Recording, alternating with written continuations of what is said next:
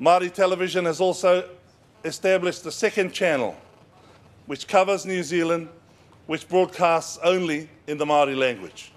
So this has been part of the government's response to our cry for our language to live and to survive. You know, one of the interesting things about contributions to this, and again I keep going back to His Excellency this morning, it has been quantified by economists that for every dollar the New Zealand government invests in these initiatives, the Māori people invest $3. And that $3 is not in cash, but that $3 is in voluntary time and voluntary labour to make these radio stations, to make Māori television, and to make the Māori language strong.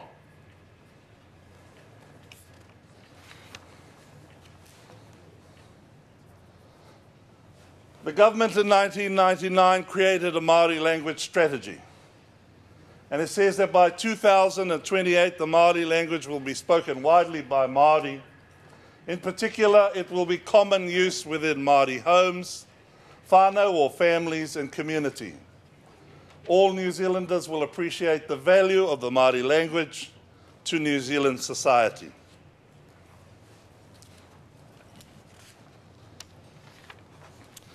Ladies and gentlemen, one of the interesting things about that slide, which has just gone, is this, that a survey was done of the Māori language last year, and the interesting thing is that the uptake of the Māori language by mainstream New Zealanders, by white New Zealanders and Asian New Zealanders, is growing at a quicker rate than the uptake by Māori.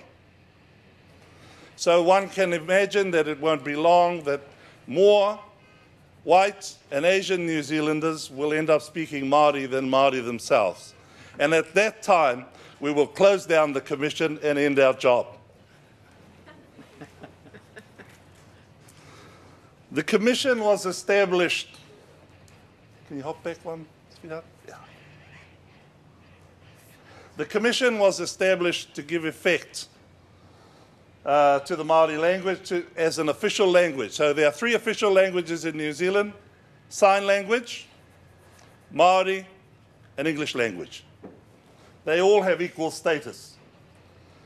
The other role of the Māori Commission, Language Commission is to assist in influencing and implementing policy. We promote the language and we report directly to the Minister of Māori Affairs.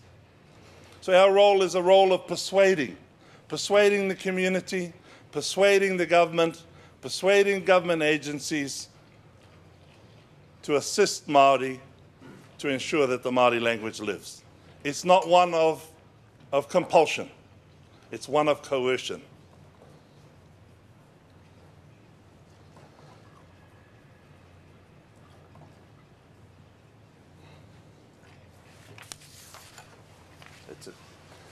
So now the Māori population has grown from the 80,000 that it was at the beginning of the 1900s to 530,000. It's showing a 1.7% birth rate over the rest of the population. There are 130,000 people who speak some Māori. There are some 68 tribes in New Zealand. 93 to 95% of the language is the same, but there are some 5 to 7% dialectal differences which reflect the environment in which they live. My colleague Martin, sitting over here, comes from the mountains, the tall mountains in New Zealand. I come from the warm climates, so I don't have words that describe snow. I don't have words that describe other things that only mountains have. But I have words that describe humidity, lovely sunshine, and other things that he doesn't have. So there's a small dialectal difference. Marae, the buildings, the institutions, the traditional buildings and institutions which house this knowledge, there are nearly 1,000 of them in the country. So the culture is strong. The culture is very strong. We have huge festivals. The Matatini Festival, where groups like this of 40 performers in each group some 50 or 60 groups go to one place that's designated, and they perform before crowds of 60,000 Maori people in Maori. Everything that goes on at those events is in Maori. Te Waka Toi and the Cultural Heritage Board, the New Zealand government has established Creative New Zealand, which gives large amounts of support to the Maori language through art and through culture.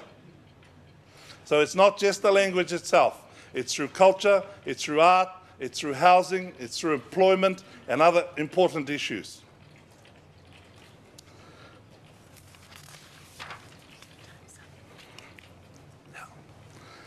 I want you to think of the blue sky. Jai spoke about it this morning. One of the key events that the Language Commission has been doing is contemporising the Māori language. This year we produced our first monolingual dictionary, He Pātaka Kupu. It's one of the first monolingual dictionaries in the world. It differs from other dictionaries in that the methodology for the dictionary is Māori.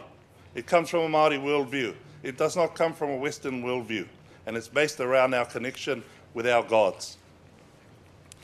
We also have translated into Māori Google, Vista, Microsoft Works, Microsoft Word and other programs so that our people can use them wherever they are in the world. In New Zealand you can call Vodafone telephone network, because more people have telephones, and type in a text in a Māori phrase and the phrase will come back to you straight away, because more people have phones. These are our priority areas for the coming years: intergenerational use of the Māori language, strengthening community support, national leadership, development of Māori language professions. One of the problems with success is we have workforce issues. We do not have enough fluent speakers to teach the language. So be careful of that as you grow. Probably one of the problems with growing too quickly. Go to the last slide again. Now I want to say that this journey hasn't been without its problems. I want to see our vision right at the end.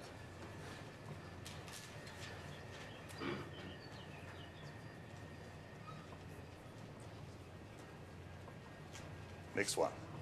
That's it. This journey has not been without its problems. New Zealand doesn't know where the source of kryptonite is for this problem. It doesn't even know where the gun with the silver bullet is hiding. We want to thank the indigenous peoples of the world, because the New Zealand model is based on bits and pieces from Wales, Ireland, the Sami, and other nations around the world who have made this journey before us. That is the beauty of being the younger brother. You come along and avail yourself of the experience of your older peers. We've been able to do that. The New Zealand strategy has been based on the things that other people have done throughout the world and done together. In conclusion, I want to leave you with this. We have a new world order occurring here in the United States. Recently, its first Afro-American president was elected. And the statement I want to leave with you was given to me by my Canadian brother last night. And it is this: for those countries who are contemplating this process, how different could the world possibly have been if Martin Luther King turned up at the Lincoln Memorial all those years ago and delivered a speech that said, "I have a problem," instead of "I have a dream." This is our dream, and we've lived it for the last 25 years, and the language is back from the brink and growing.